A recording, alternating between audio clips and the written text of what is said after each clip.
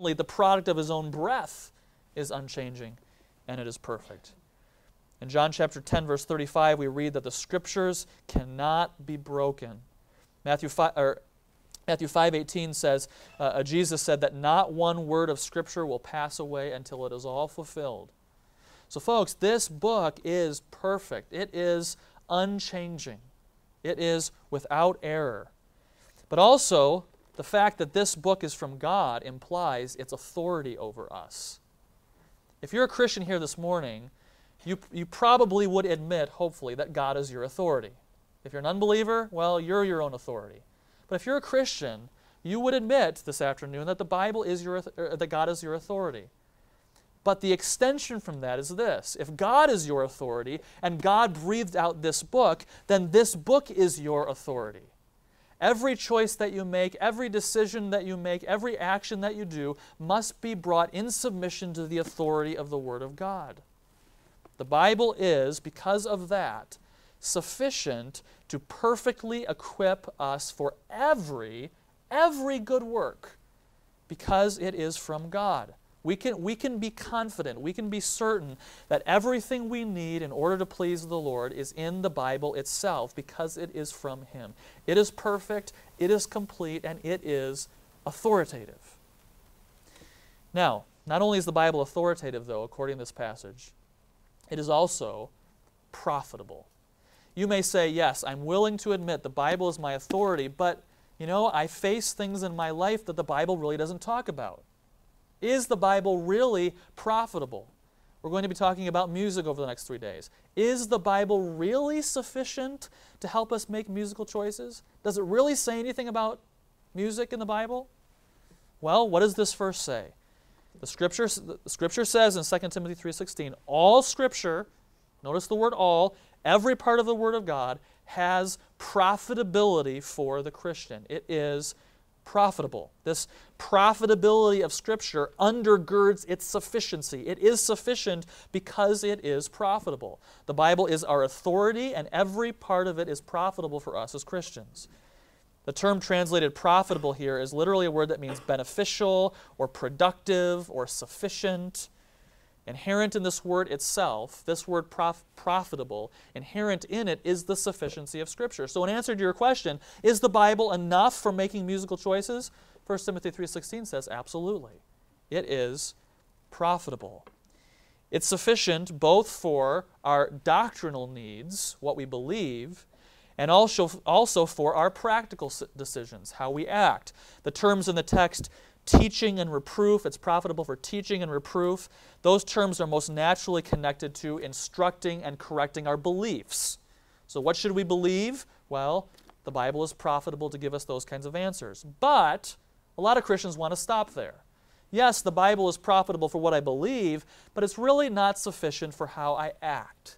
It's not sufficient for making choices. It's not sufficient, and I've heard this, it's not sufficient for making musical choices. There's nothing about musical style in the Bible, therefore I can do what we want. Essentially, that is saying it's not sufficient. But these terms in the text, correction and training in righteousness, they carry the idea of adjusting and nurturing right living, right conduct.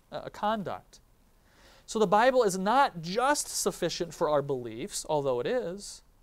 The Bible is also sufficient for how we live, how we act, the decisions that we make for bringing ultimate glory to God. Now, the Bible is sufficient.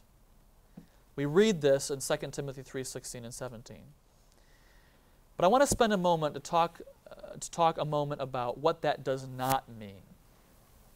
We might say, yes, the Bible is our authority, the Bible is sufficient, but let's talk for a moment about what the sufficiency of Scripture does not mean. We've seen that 2 Timothy chapter 3 says that the Bible is sufficient for our salvation and it is sufficient for our sanctification. Because it was breathed directly from God, it is sufficient as our authority and it is profitable for us as a guide as we make decisions. However, this understanding doesn't end all of the debate, particularly in how we make right decisions.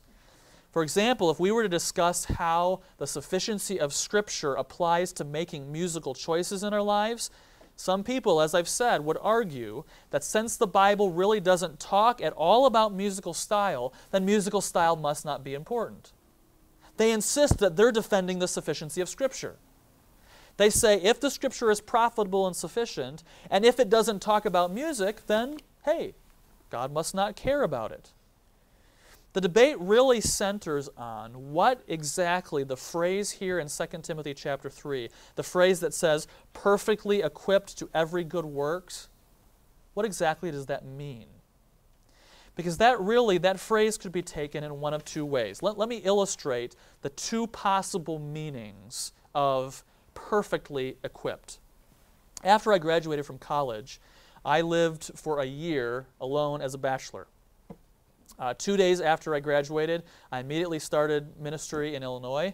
A week later, I proposed to my girlfriend, then fiance, then wife, but she had a year of school left before we could get married, so I was alone for a year. I lived for that year in a small apartment, and for a graduation present that year, my then fiance gave me a cookbook called Help, My Apartment Has a Kitchen. She gave me this cookbook because she wanted me to eat healthy food. She knew that left to myself, I would enjoy dieting completely on Burger King because that's what I liked. So she gave me this cookbook called Help, My Apartment Has a Kitchen. It was designed specifically for bachelors who knew nothing about cooking to help them cook healthy meals. In essence, she gave me this cookbook and said, this cookbook will perfectly equip you to make healthy meals. So I thought, okay, I'll honor her. I'll make some healthy meals. It wasn't long before I recognized, though, that even though the cookbook gave me very clear instructions, it gave me specific instructions about how to make meals, I needed more information than was just in there. I mean, what in the world does it mean, brown the pork? I've got no clue what that means. Even when I went to the grocery store, I got this cookbook, it gives me a list of things to pick up at the grocery store. I'm like, where do you find paprika? What is paprika? So I ended up having to call Becky on the phone. What does this mean? Where do I find this? And then when I was actually cooking the meal, by the way, I only ended up cooking one meal. When I started cooking the meal, I had to call her up. What is this? What does this mean? How do I do this? There was language in there I didn't understand. There were ingredients in there I didn't understand and know where to. I mean, she said this would perfectly equip me, and yet I needed other information. Now let me ask you a question. Was there anything deficient in the cookbook? Well, no, the cookbook really was all I needed to make a healthy meal.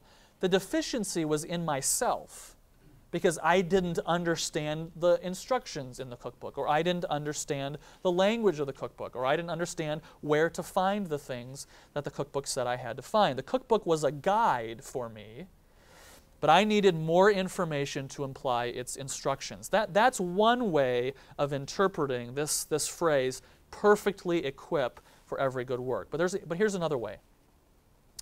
Imagine with me for a moment that your parents leave you at home for a weekend while they take a trip together.